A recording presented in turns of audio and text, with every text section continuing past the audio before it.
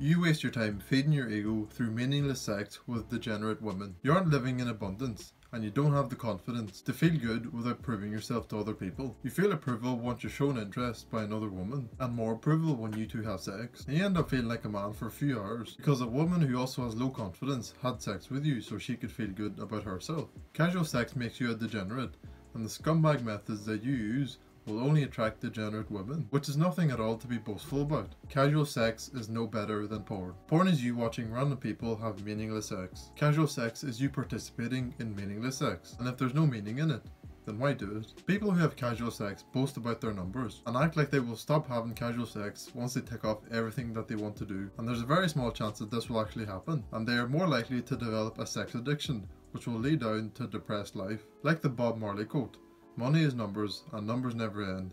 If it takes money to be happy, your search for happiness will never end." And in the same way, because there's no limit to how many women you can have sex with, there will never be a time where you stop and say to yourself, "Oh, I've had enough." And it's the same way there's no limit to how many porn videos you can watch. You never hear people who watch porn say that once they've watched everything that they want to watch, they will stop. They will keep watching porn until they die, or until they realize how sad their life is. And in the same way, you will continue to have casual sex until you die, or until you realize how depressed your life is. Even if the pleasure keeps diminishing more and more, and you'll keep trying to get more and more stimulation so that you can feel the same amount of joy that you had when you started having casual sex. If anything, casual sex is worse than porn, since you need a woman to have casual sex with.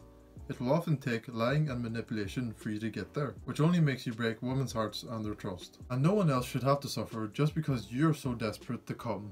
It is the same principle as you stealing from other people for your benefit, even if you genuinely need to steal from other people to help yourself. Helping yourself meant taking away from other people, which is of course extremely selfish. And even if it doesn't take lying or manipulation to have casual sex, you're only adding on to the modern masculinity crisis. By you chasing the next best woman that you see, instead of you chasing your purpose and becoming a real man, you end up wasting all of your time and energy to pursue meaningless sex, which has no limit to how much you can have. This leaves you living as a weak and feminine man, leaves you without your purpose, which is often work, and the woman without her purpose, which is often family. Having an intimate partner makes you a better man. If you find the right woman, she will only support and push you. There will be no choosing between purpose and women. So not only will you be able to have consistent and passionate sex, you will also have someone who cares about you very, very deeply and who wants you to be the best version of yourself. And the women you have casual sex with will never care a thing about your life and will likely drain the life and energy out of you. And if you bring up the argument that having sex with the same person gets boring, getting bored of sex with the same person is only your fault. If it is getting stale and you don't like it, then it is up to you to think of something new